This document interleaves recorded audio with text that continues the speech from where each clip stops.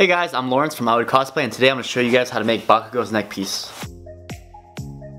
So these are the patterns from my shop for the neck bracers. So what you will need for this project is a Sharpie, utility knives, thick or small, and some needles to pin down the foam. That's all you need. So I'm going to start by pinning down the pattern and tracing it with a Sharpie. These are all the pieces for half of the neck bracer. But before I cut my pattern, I'm going to mark the edges that are not beveled. I actually messed this part up, so I'm going to go back to the files and update them so that these edges are clearly labeled. When working with beveled edges, I like to separate the patterns into individual pieces. This allows me to maneuver and then cut them out easier. So once that's done, let's sharpen our blades and get ready to cut. I usually go with the Harbor Freight snap blades because they're cheaper and I didn't think they'd make a difference. However, I found that the Olfa brand from Home Depot are actually a lot better and provided a lot cleaner cuts. So these are the blades I use now. So now that I'm ready to cut these edges, I want to make sure my blade is tilted inwards. And I'm ready to cut. Carefully follow the edge of the pattern. I know these cornered edges or sharp turns are harder to do, but just try your best. If that sharp turn wasn't as clean, don't worry, we can always come back with a Dremel. But for now, let's move on.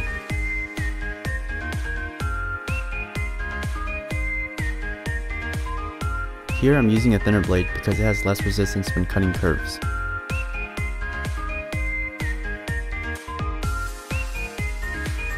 So these are how the bevel edges should look like once you're done. And that's the edge that's not beveled. Now we just have to do that for the rest of the pattern. But for this particular piece, I'm going to show you guys how to cut it, and we're going to add the valley to the back of the foam.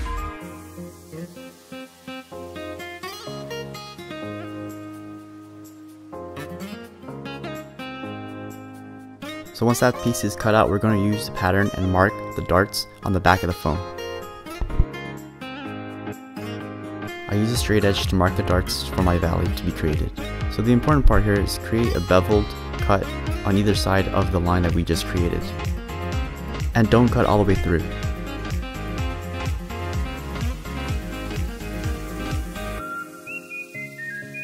We'll make a cut on the other side, and that's how you make a valley. So that's how a valley looks like. So I actually cut a little bit too deep, so when I bent the pieces together, it actually teared the edges up. That's not an issue, we can always fix it with some contact cement or super glue later. That's just more work though. Now to cut out these holes, I actually used a brass rod which I picked up from Hobby Lobby. I used the edge of the brass rod and sharpen it with my utility knife. This creates a sharp edge for the brass rod to cut out the holes. And with the edge sharpened, I push into the foam like so with my brass rod. So that's just one way to make holes in foam.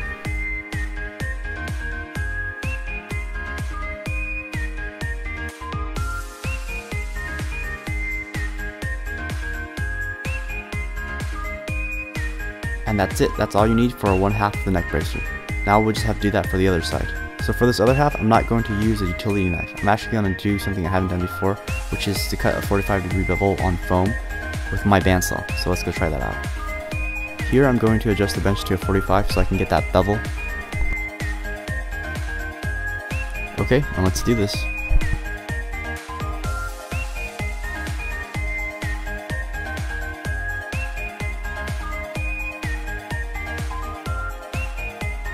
So I used a bandsaw because I thought this corner would be easier to make, but I realized this process has its own challenges.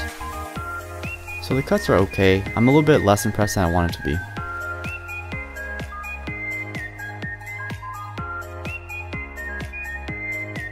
And I quickly realized there are a number of problems, such as conserving the bevel and or fitting the pieces into the armhole.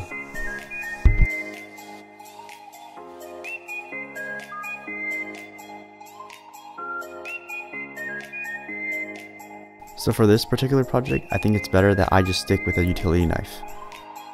So I ended up cutting up the rest of the pieces with a utility knife.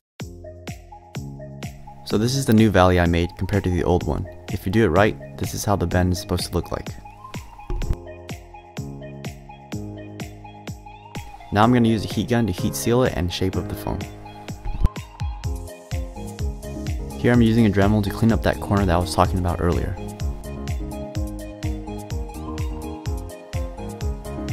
Now I just have to brush on the contact cement to the edges and let them dry before I assemble. The contact cement I use here is actually kind of old, so I used some lacquer thinner to thin it out.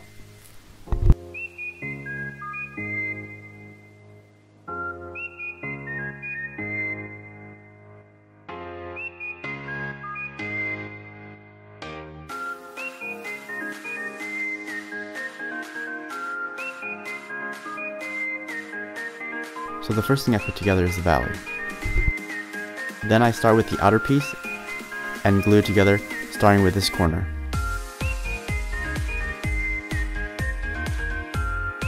This part is going to require some push and pull and a little bit of patience.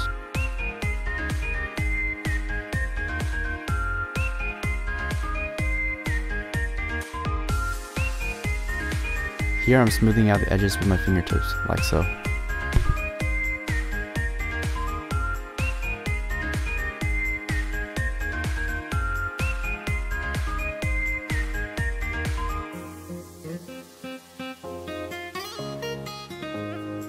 The last piece you put together is always going to be the hardest, but just be patient and you'll get it down.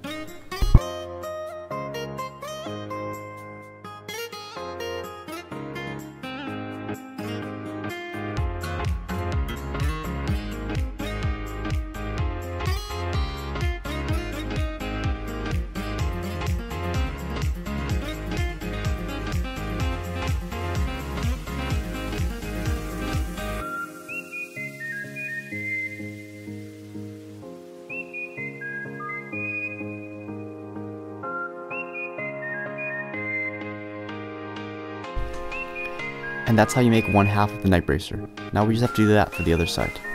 So here's one side of the trim properly glued together.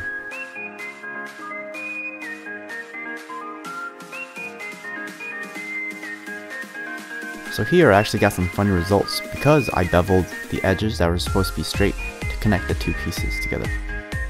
So don't be afraid to improvise. You can extend or elongate the neck bracer on this end. Here I'm cutting out the bevel to try to recreate the straight edge that I didn't make. Now we just have to put the contact cement on both sides, let it dry, and put it together. So here's the neck bracer completed. It's not the best because I messed up on the edge where I was supposed to join the two pieces together. So I'm going to label that on the new PDF files and upload that onto my Etsy shop.